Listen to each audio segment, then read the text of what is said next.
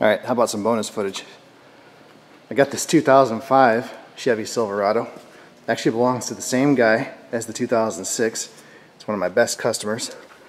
And the ABS light's on, and it has the same P0404 right front wheel speed sensor circuit fault. So let's see if we can track this one down, try to do a little bit better job this time. Now this truck's a 2500 and it has the Duramax diesel engine. Looks like it's also got some glow plug codes and then some EGR stuff. So we'll have to do some snooping on that, see if it even has an EGR valve or if it's been deleted, and then possibly go after some glow plugs. But that's not fun on these Duramaxes. They can be a real bear. Alright, scope's hooked up. Here we go. Spin the wheel. Spin, spin, spin. Stop the scope. But you can see it's doing something, but it's not much. Alright, same test on the left front wheel speed sensor.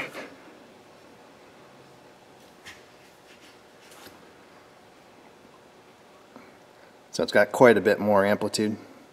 Well, according to our friends at General Motors, this wheel speed sensor, again, it creates its own AC voltage. It should put out a minimum of 100 millivolts while spinning the wheel by hand. So this is just a digital multimeter set up in millivolts AC. I'm spinning the wheel right now.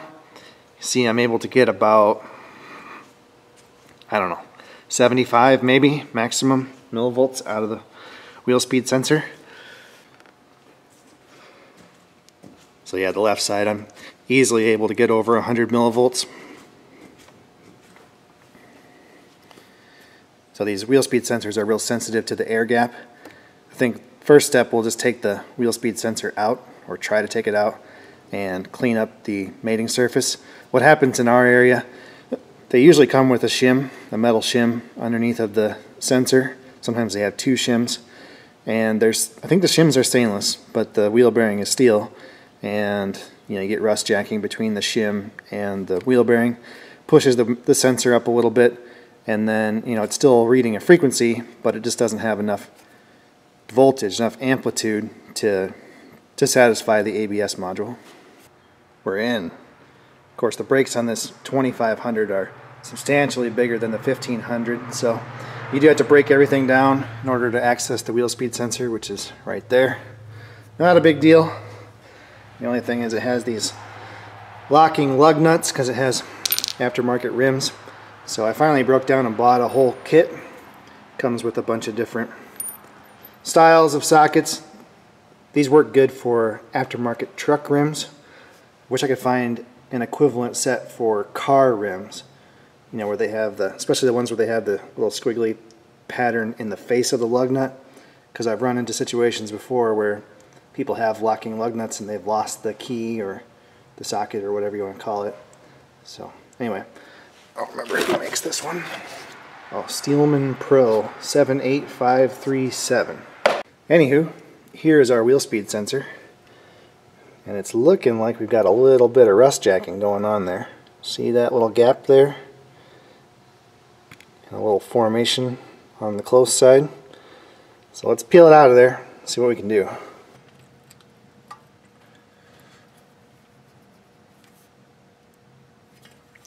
Not bad. Truck's pretty clean. Actually has some of the socket head left on the socket head cap screw. Sometimes they're pretty nasty. Carefully. Carefully. Come on, buddy. You can do it.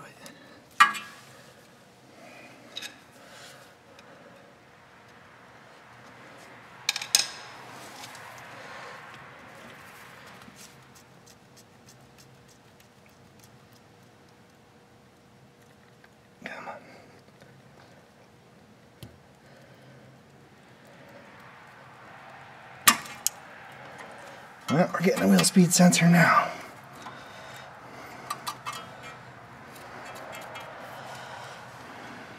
Bummer. Well, that's the risk you take.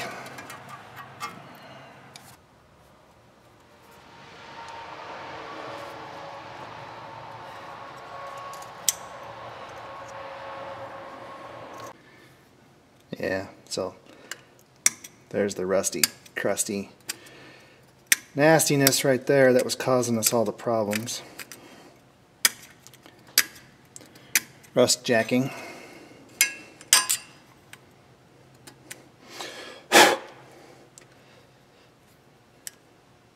I don't know if we ever would have got it out of there in one piece.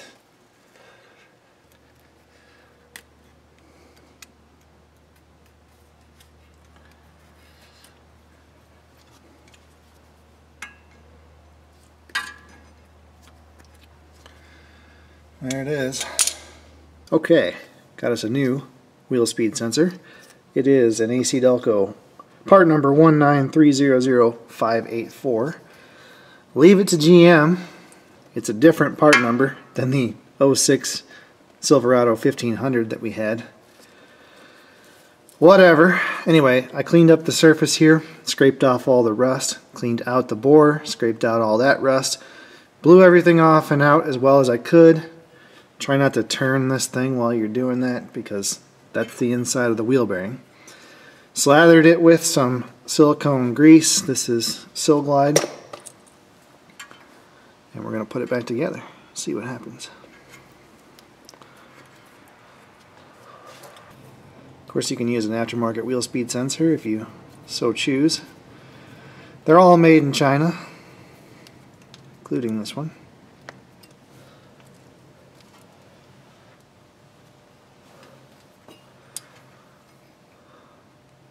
Alright, let's test it.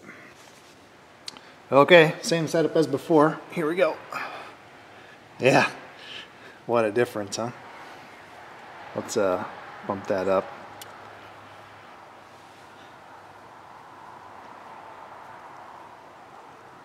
Oh, let's see if we can get a average voltage measurement.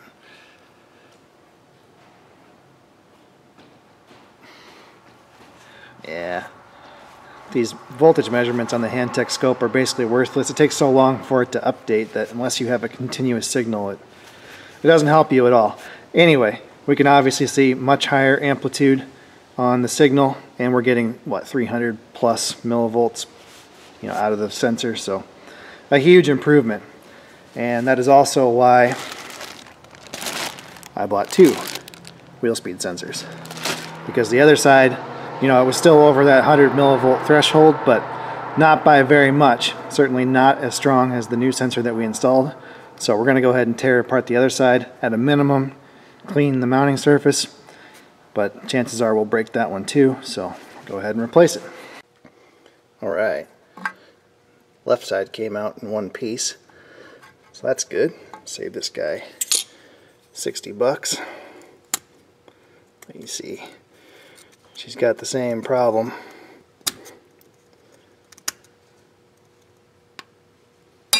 The rust, the scale, the buildup. This is what happens where we live. And this is a pretty clean truck. You can imagine what it's like on some of the fine specimens that I've worked on.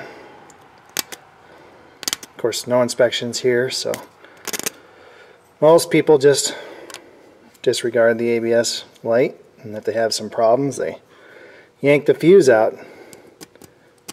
See it all the time.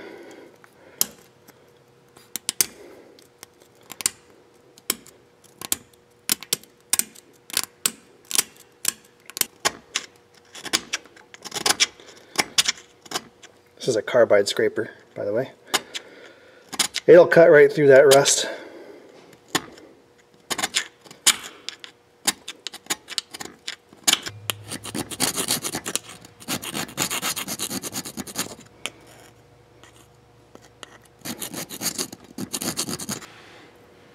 Alright, I'm pretty happy with that.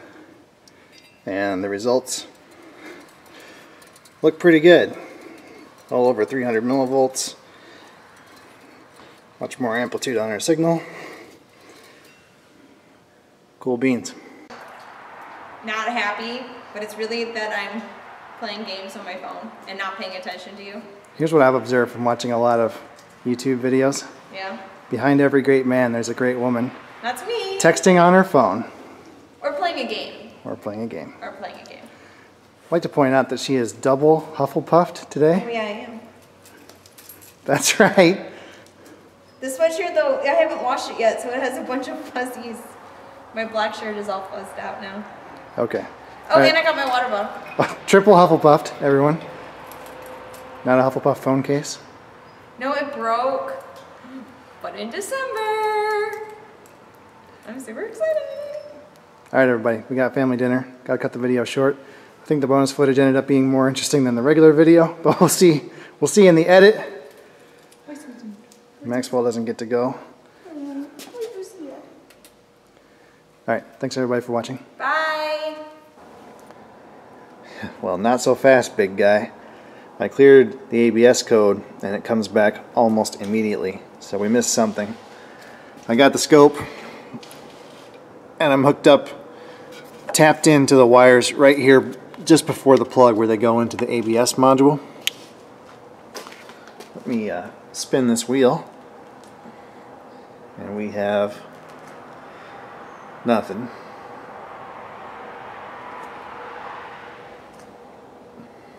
So that's a problem. I looked at the wiring diagram. According to the OE diagram, there are no connectors between the ABS module here and the connector at the top of the shock tower. So somewhere between those 2 points, that circuit is broken. Well, there are no connectors in that wiring harness. It runs continuously from this connector right here at the shock tower along the frame rail down underneath of the radiator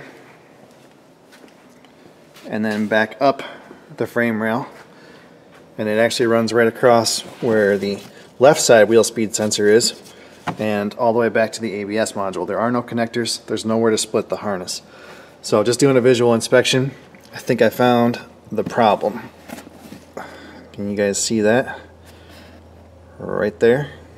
Let me get you a better look. Man, it's in a heck of a spot here. Underneath of the fender liner. Come on. Yeah, looks like a dark green wire to me. So maybe we can get to that easier from the top. Alright. Oh, come on, really? Well, there's the money shot right there. Dark green wire. Hacked right in two. Looks to me like somebody's fixed this before. I don't think that's a factory tape job. So yeah, I don't have an explanation. We're going to peel all that tape off there. Patch those wires up. Looks like the tan wire's got some damage too. And see what we get. Huh. Looks pretty good. I used my non-insulated butt connectors and then the adhesive lined shrink tube. That's my preferred method. There we go. Looks good. Taped it up. Reattached it to the little push nail anchor. Clipped it back in the little clippy back here. Looks good. I do not have an explanation for how that wire got damaged. Yeah, I can't figure it out. This cac tube here, you know, it's pretty far away from the harness.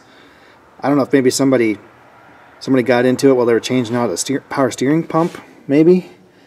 He said he had the Hydro Boost replaced at one point, so I don't know if they, got into it trying to get one of the power steering lines off or something. I really don't know. Anyway, I think that's the only problem. Let's do a little testing here. That's what we want to see. Cool. Alright folks, that ended up being a lot more interesting than the wheel speed sensor issues on the 1500. Kind of threw me a curveball. Now, I don't know if it was wrong of me to go after the wheel speed sensors initially. I'm not sure. The thing is, I looked up the code setting criteria for that C0040 code, and what GM tells you is, I think there's 3 different criteria, and it basically comes down to the ABS module does not see a signal from the wheel speed sensor for, I don't know, like 120 seconds or something like that. But you know, when I tried to clear that code, it would come back immediately without even the truck moving. So it seems obvious that they're using a bias voltage or some kind of strategy like that to check the sensors without the truck moving. And it doesn't say anything about that in the code setting criteria. So I don't know. Maybe what we should have done initially was clear the code and see if it came back, and then that would have given us an idea, you know, an indication that we had an open circuit, not just a signal strength issue. But, you know, I followed the diagnostic guidelines that GM gives you in the service information, and it says if you have less than 100 millivolts output from the sensor that you have to do something before you can move on to the next step. So that's what I chose to do, and it did cost us a wheel speed sensor, but that's not unusual, you know, in this area. You got a pretty slim chance of getting them out in one piece, especially if they're the OEM sensors. Anyway, we got the issue fixed. Let's move on. You guys can leave your parts canon comments down below. Well, looks like it's crow for dinner again tonight. Conditions for setting the DTC. The EBCM detects an open or shorted wheel speed sensor circuit for 500 milliseconds. Wah, wah, wah, wah. Yeah, it's fixed. Let's move on. We're having fun now. Guess we'll call this bonus footage. On the EGR valve. This is the little motor that controls it. The valve itself is fine. The spool moves freely. Nothing wrong with it. But the little motor here, I can bidirectionally command it to move with the scan tool, and it doesn't. It kind of, if it does, it's real jerky and janky, and yeah, it's just not right. So you can buy the motor separately. You don't have to buy the whole EGR valve assembly. So I've got one of those coming. But the glow plugs, I'm not sure about that. I am unable to bidirectionally control that module with any scan tool that I have. And it doesn't seem to do anything when you turn the key on, other than give the little curly Q, on the dash light for about 1 second. So I don't know if the ambient temperature is too high and it's not letting the glow plugs come on. I'm going to have to research that a little bit more. Alright guys, real quick, I'll show you the test setup for the glow plug module here. So it's got power coming in on this pink wire, a ground on the pink with yellow, and then CAN bus communication on dark green and yellow. So, and there's also a big fat power wire, which is this guy right here. So you see I got my test light hooked up right now, and that is on the pink wire. So we have power, that's power key on. Okay, test light hooked up to the positive terminal of the battery, and we have ground on the pink with yellow. All right, dark green and yellow are the communication lines. I've got the scope hooked up. See, we've got a nice CAN signal, both CAN high and CAN low. I don't know if this is a class 2 or class 1, it doesn't really matter. Yeah, the lights are on, but nobody's home. And if I put an amp clamp around that big fat 175 amp wire there, I get no output ever. So, yeah. And we may have bad glow plugs, I don't know. It's kind of hard to test those without the glow plug module working. And they're each individually controlled by a transistor, so the module should tell us if the glow plugs are bad. But, you know, we could check resistance through the harness, but the best way to check glow plugs is with an amp clamp. So anyway, I'm saying the glow plug module is smoked, and we need a new one.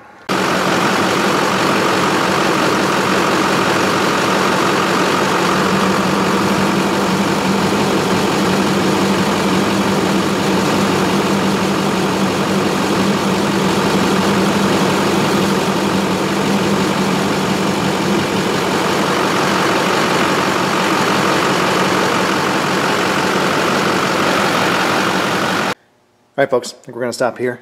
The EGR valve is working, and it goes through a self-test every time the engine starts. It passed the self-test without setting any codes, so I'm happy with that. Here's the part number from AC Delco for the actuator if you're curious. It is kind of pricey, but not as pricey as the whole EGR valve.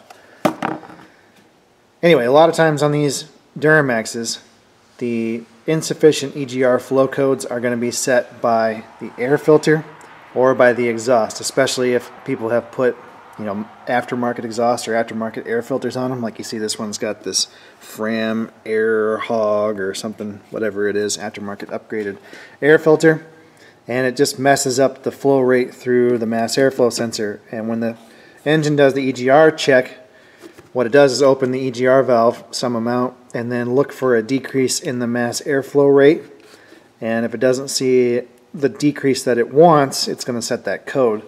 There's lots of PCM flash updates to get rid of the sensitivity, or to reduce the sensitivity of that self-test. So Eric O at South Main Auto, he's got a good video about a Duramax that has the P0, whatever it is, 404, because of the air filter, and he did a PCM reflash on that truck as well, I believe.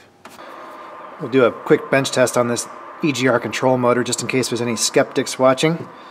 So classic automotive actuator setup. You got 5 pins in the connector here. The 2 on the bottom are the 12 volt DC that controls the motor. The 3 on the top are the potentiometer that's used for position feedback, set up in a voltage divider configuration. So we should be able to pick 2 out of the 3 here and see variable resistance based on the position. If I can get my thing right here. So you see we're varying from, what, 4 kilo ohms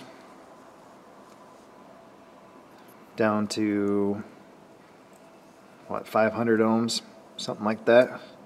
So the position feedback part of it seems to be working. I'm just going to hook up 12 volt power to the other 2 terminals here on my 12 volt power supply, and it's doing nothing. Pulling, I don't know, 100 milliamps, but no output. Reverse the polarity. Yeah, we got nothing. Oh, I thought I heard it try. Come on, little guy. You can do it. Yeah, so it's fighting back a little bit. Like it's harder to push than with the power disconnected. Yeah. Anyway, the windings in this motor are junk. That's why it doesn't work. The glow plug issue, I think we're going to have to wait on that. If I clear the codes, it immediately returns with this P0670, and I'm not able to do any bidirectional controls on the module with either the Autel or my Snap-on scan tool. So something's going on, and I suspect it's the module. I don't think these have to be programmed on a 2005, but I'm not 100% sure about that. So I got to do a little bit of research and make sure I'm not biting off more than I can chew as far as replacing that module. But anyway, that's going to be it for the video, I think, guys. I don't know how this is going to turn out, if I'll do a part 1, part 2, or if it's just going to be one long meandering mess. Max, buddy, we got a mess in here. We need to clean house. Good talk. Alright folks, I think that's it. For real this time. I did order the glow plug control module. It's not in stock in the GM dealer network. They had to get it direct from the vendor. So he said it's going to take about 5 days. And I don't think it requires programming. He's checking on that for me, but it looks like we're going to be okay. Pretty sure that the PCM is trying to talk to the module. It's got powers and grounds. It's just, for whatever reason, it's not working. And I don't think it's temperature dependent. The service information says that the glow plugs should run for 2 seconds at full whack, and then it pulse width modulates it from there for an additional 2 seconds, and then depending on temperature it can go longer. So yeah, we'll figure that out. I probably need to get set up to program. I don't have a J-Box and I've never done any programming, so it's going to be a learning curve. But you know, all these newer vehicles, you know, they have programmable modules, and you know, I'm really stuck when I had to replace something like that. You got to send them to the dealership. We don't have like a mobile guy who comes around and programs or does diagnostics or anything like that in this area. So yeah, I kind of need to have that. Anyway, why don't you guys down in the comment box tell me if you like this kind of video where it's just sort of all over the place and multiple different repairs, or if you think it would be better if I just, you know, focused on one thing. You know, I don't know. I don't know if maybe the videos would get more traffic if it was specific to a single issue, or if I shouldn't worry about that and it's just kind of like entertainment and I bring you guys along for the ride. But I don't know if you noticed, vehicles never come into my shop that just have one problem. There's always more to the story, and I never know what it's going to be when they come. It just kind of grows organically, and I try to get everything on camera that I can because I think it's interesting, or if I think it's interesting. But yeah, you guys tell me what you think. And yeah, thanks for watching, and I'll see you guys next time.